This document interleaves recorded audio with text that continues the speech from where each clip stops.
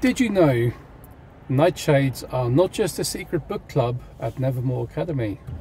Something for fans of Wednesday Addams and the Addams Family there. No. So nightshades are a type of plant that includes not coughing. No, nightshades are a type of plant that include hundreds or maybe thousands of poisonous plants, berries, etc. And they also happen to include plants that we consume on a daily basis, or vegetables and fruit that we consume on a daily basis. So tomatoes, eggplants, potatoes, most peppers like bell peppers, etc. And there's a few other things as well. And what all nightshades have in common, because obviously they are all of the same type of or family of vegetable or plant or whatever, what they all have in common is that they have certain, let's call it poisons in them. Although I suppose it's not really a poison, it's an anti-nutrient.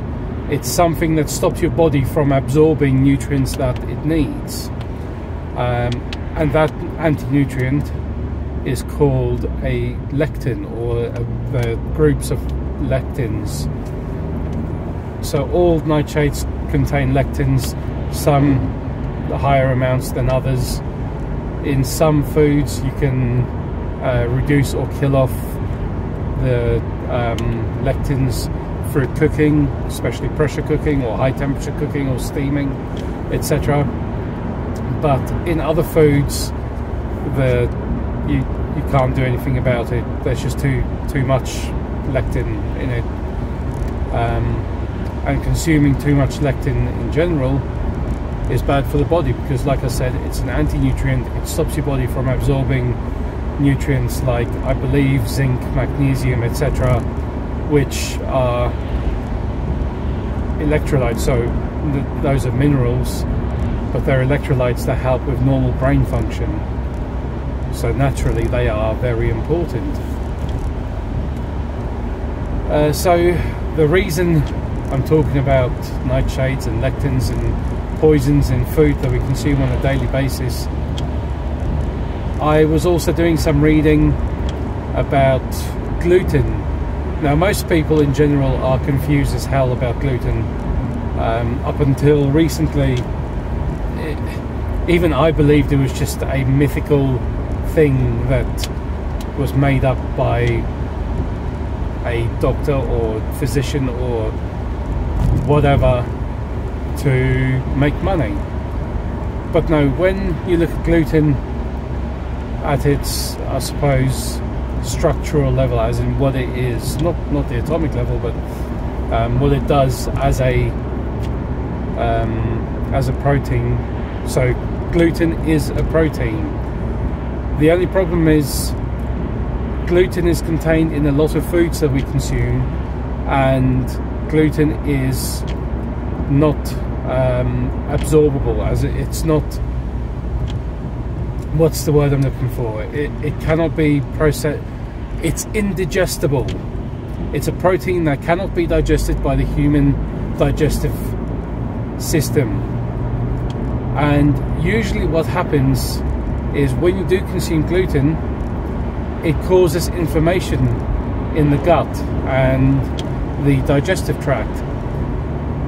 So the majority of the population, the global population, are divided into two, let's call them gluten reactors: celiacs and non-celiacs. Obviously, if anyone with celiac disease, or if you know anyone who's got celiac disease, when they consume gluten, it's potentially fatal, and it's because their body doesn't deal with the inflammation efficiently or quick enough. For non-celiacs, that inflammation is basically mistaken for bloatation or just a slightly uncomfortable feeling in the stomach. So when you eat certain breads or cakes, biscuits, etc., yeah, you'll feel great for a few minutes because of the sugar rush, but after a while you get a slightly unpleasant feeling in your stomach. Well, some people less so than others, and some people more so.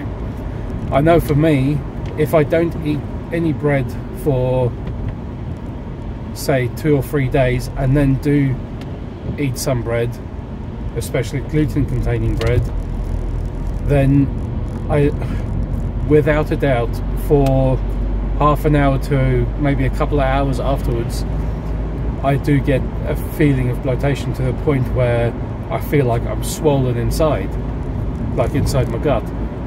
And the reason you would feel like that is because that's physically what's happening.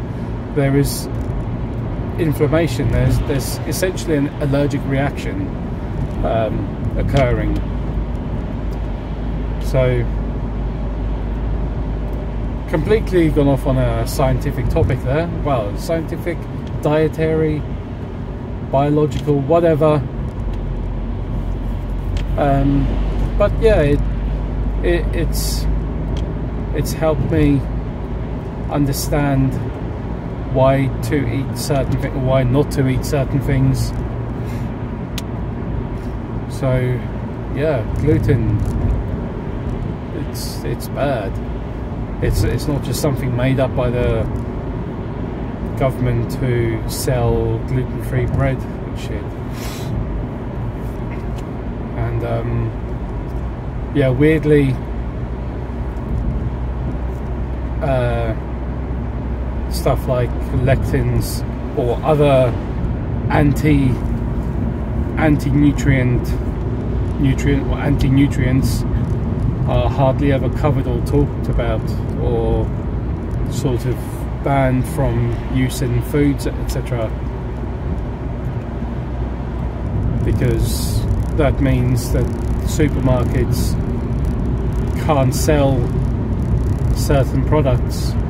So I imagine there's a lot of pressure from retailers to not release a lot of scientific information around this certain foods that we consume that are essentially killing us slowly, or killing us faster, so to speak, because it would mean they lose profits. And at the end of the day, everything in this world, that if you can purchase it, there's a profit to be made, and someone is making big gains from that in more ways than just financial.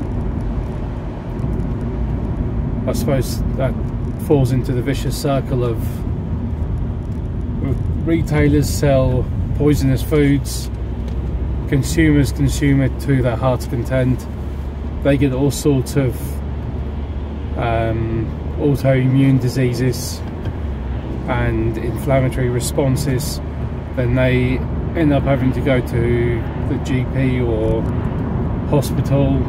They have to get prescriptions, they have to pay for that, and you have to pay for other drugs and fucking Gaviscon and all that shit, that nasty thick liquid.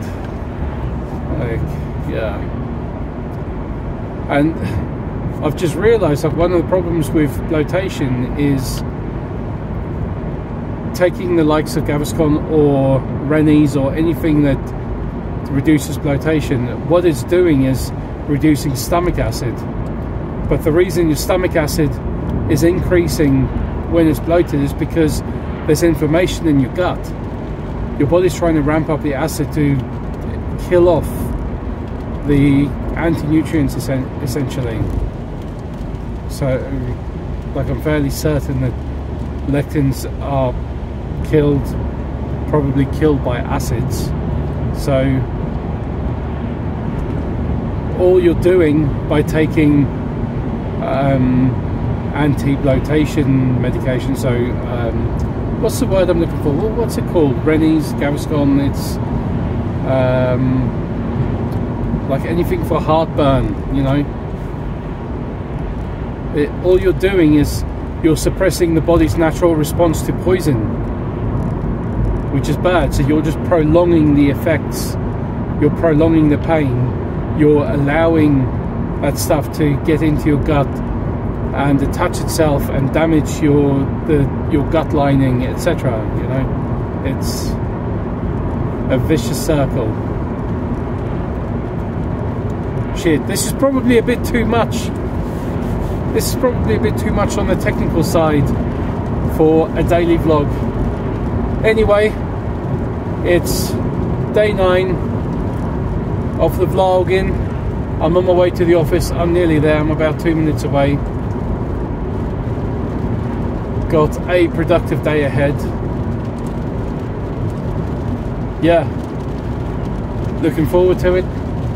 I will catch up with you tomorrow. Same place, not the same time, because I can't guarantee what time. And I hope, if you've watched this far through the video, right to the very end, I hope you have a great day, a great, prosperous and productive day. Catch you later.